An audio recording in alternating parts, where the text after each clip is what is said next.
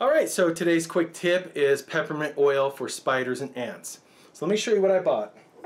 I went to the store and got this brand here. It's just a basic essential oil. As soon as it focuses, you can see it says now essential oils, 100% pure peppermint.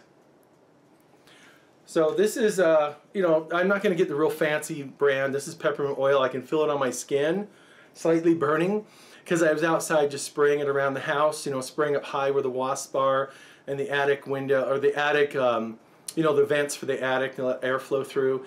And of course it comes back down on me, but it's not a chemical. It's essential oil. You can use this. You can breathe it. They've done studies. They've done studies to prove, well, as far as you want to believe, they've done studies that this helps with memory, helps you with taking tests, things like that. So it's a lot of essential oils are good to breathe. But apparently spiders don't like this and ants don't like this. And since I have an older house, I'm getting invaded by both of them. I use diatomaceous earth. If you watch my other videos, I use diatomaceous earth to kind of repel them. But now it looks like a drug plane flew overhead and some kilos of cocaine fell and splattered on the outside of my house. Kind of messy on the inside. The coconut, or that's diatomaceous earth. I don't know where the word coconut came from. Got it on my brain. So this, mixed with water, you can't see it. You can smell it and it smells good, but it's not like this white messy powder everywhere. So I'm going to try this.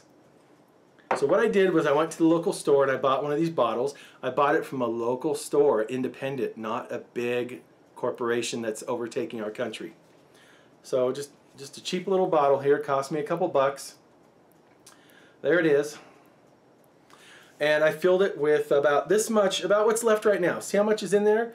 About that much peppermint oil, which is about half this bottle.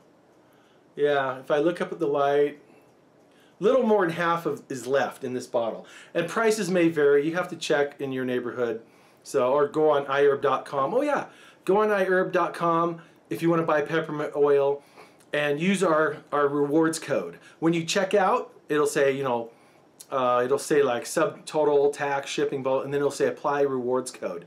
It's WEB707. I'll put it below this video. That's W as in whiskey, E as in Edward, B as in Bravo, 707. You'll see it below. Use that. If you're brand new to iHerb, you'll get a discount. You buy over $40, you also get a discount, save on shipping. If you keep using the code every time, you get somewhat of a discount. You'll see it at checkout. And it helps us out too. So basically, in this bottle, this is 32 ounces. I put about this much oil in it, and then I filled it up to about here with water. Then I went outside and just sprayed it. And I adjusted it. I turned this so it's spraying straight. Because when you kind of make it do the wide, it doesn't really work that great. So here's what I discovered, though. A little bit of backstory. I've been seeing some little spiders in the bathroom downstairs. And there's a bathroom window, which I open during the day when it's cool, when I'm home. When it's hot out, it stays closed. But it's not airtight for insects. And I've been seeing these tiny little black spiders, really tiny little specks, like on the toilet seat where I'm sitting down, underneath, or when you lift up the rim or whatever. And I've been squishing them with my finger, with my thumb. And so I just thought it was a regular house spider, or a garden spider. One of them looked like a European spider, a common European spider that's semi-venomous to small animals, not really that dangerous to people. But I thought that's why I discovered. I researched it. That had come over, shipping and people moving and boats and stuff. All these insects and animals are going around the world, and people move constantly, and they move from warmer climates sometimes to colder climates, and because of these. People bringing all their stuff with them and leaving it in storage units, where storage units are havens for all kinds of insects and bugs and rats and mice and whatever. And and I sold a dresser that I didn't need anymore.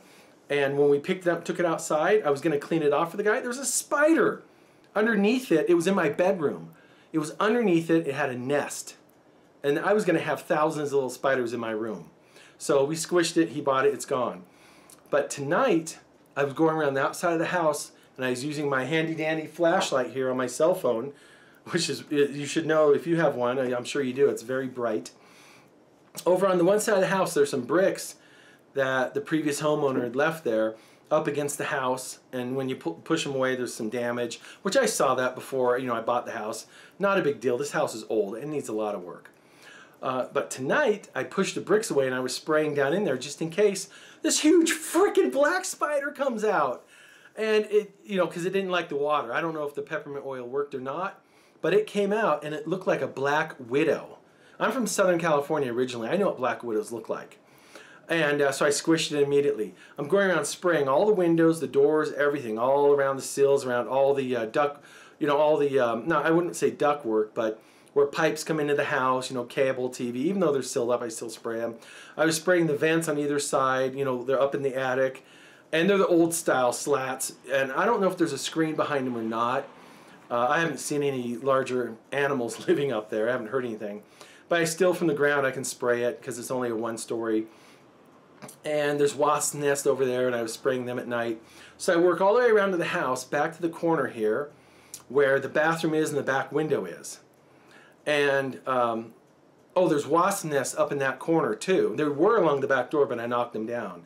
So I was spraying them, and there was some wasp in it. But it's at night right now. It's cooler. It's in the 60s, I believe, or if not the 50s. And I was spraying them, and they just were like trying to, the few wasps that moved were going behind the nest, you know, because it hangs on a little piece and it's out like this, so they crawl up and behind it. So I was spraying that, and then I started spraying the basement or the bathroom window in the basement. And they're older, smaller windows, and you can't really see underneath the top part of them. So I'm leaning over and I'm spraying at an angle to get under there. This freaking giant spider comes out. It's a freaking black widow. It was turned upside down, and I could see the little triangle, little hourglass on its belly. And it had, you know, it was black, pointed, the legs were pointed to a tip. Total black widow. It was freaking, I'm getting creepy crawlies right now, man. So anyways, I just soaked it. I just sprayed it. I just covered every inch of that window. I've had that window open many times since it's been cooler out. And those were those little tiny black, sorry, piece of food from earlier. Those little tiny specks, those black spiders that were in my bathroom that I was smashing, I'm sure those were black widow babies. I mean, they were solid black. They weren't like gray or whatever. The other spider I saw in the bathroom was kind of a grayish brown, and it had something on its belly, and I couldn't really identify it. That's the one where I thought it was a European spider. But I've sprayed peppermint in there. And there is a hole where the pipe goes up into the floor above, the old cast iron pipe. I should fill that in. I have the silicone. I don't know if I filled it in or not. It's just a little hole, but you know, little hole is giant for spiders. I sprayed peppermint all over it. But this one that was outside the bathroom window, I just didn't want to leave it with peppermint, you know, alive. So I got my foot down in there because it's not very deep because it's an older house. And I smashed it, or at least when I lifted my foot up, it was gone. So I was dragging my foot all over the ground and making sure it's not living on my shoe and biting me. Man, that sucker was big enough. If it bit me and it was a black widow, I'd have a nasty wound, if not be in the hospital. And this is Utah. Black widows are not supposed to be here. You know, it's been hot for a long time. It's getting hotter and hotter out. And, you know, people bring them when they move. When they move with, I've seen a person's house up in Lehigh. It was an apartment, and I found out later it was Section 8 housing, and they were a former co-worker of mine when I worked at a different place. And I know this is everywhere, but I just don't see it. I was at her house helping her move, and there's freaking cockroaches running around during the daytime. I freaked out. And I'm like wiping, jumping, knocking everything down. I didn't want to carry anything in my vehicle. Man, bring cockroaches home. And I have cats, and if they're here, the cats freak out when they see a bug, see a fly, anything. So if something's here, I know it. I know it immediately. And I walk around in the dark and use my flashlight. I don't also have all the lights on. I sit here in the dark and watch, and I don't see anything. And there's no evidence anywhere that I see little trails or anything. The cats aren't like locked onto a cabinet. But yeah, so the Black Widow story is people move, you know, move from Southern. 1 million Californians have moved up into these states in the Pacific Northwest, Midwest, or I don't want to say Midwest. See, I consider the Midwest between California and Colorado or Nebraska, Kansas. Okay, a terminology a lot of people in Minnesota use. They call it the Midwest or the Northwest, and that's old, outdated terminology from when the U.S. ended at the Rocky Mountains. because Minnesota then was the Midwest, and it's no more, and they still call it the Midwest, and Northwestern University and all that stuff. They're no longer the West, they're the Central, because the West Coast is California. So, and this is totally off topic, but it bugs the crap out of me. So anyways, the Western states, we're in the Midwest. We shouldn't have these spiders like this here. They can't survive. People move from California, they bring spiders here. But also, I've worked for enough small businesses, some big businesses. I've seen what they do. And I've read about it, I know about it, people have showed it to me. The pest control companies are not short of bringing this stuff in and dumping it. And if you don't believe me, you're a fool. Because if there's no need, they go out of business. Just like with healthcare. Sorry, I'm spitting on the camera. It's not healthcare, it's sick care. They want you to stay sick. I'm sorry, I'm on my soapbox, I'm off topic. Regardless, I have black widows. I sprayed this peppermint oil everywhere. We're going to see what happens. You know, when it rains, I'm going to have to reapply it. I can spray it inside the house. I just want to be careful around the cats. So that was my quick tip of the day. It's kind of ran over here a little bit. But we'll see if it works. And it's non-toxic, it's not a chemical, it's not harmful except for repelling the bugs and the insects. So that's what I want to do. I will never use Monsanto products. I will never use Roundup. None of that. Never. So, and I was the same with my laundry detergent, my dishwashing detergent. Although I did have to get a Febreze because I washed I'm totally off topic here. I washed my down comforter because Helios was a bad cat. And there was a smell, and it was like mildew, like from the goose down feathers. And I just kept washing it, and I had to get the Febreze odor remover. It's like a blue bottle that gets rid of the odor.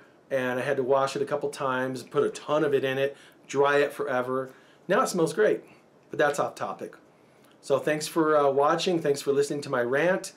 Give us thumbs up, subscribe, share with everyone across social media, please. It helps us financially. And we'll see you next time.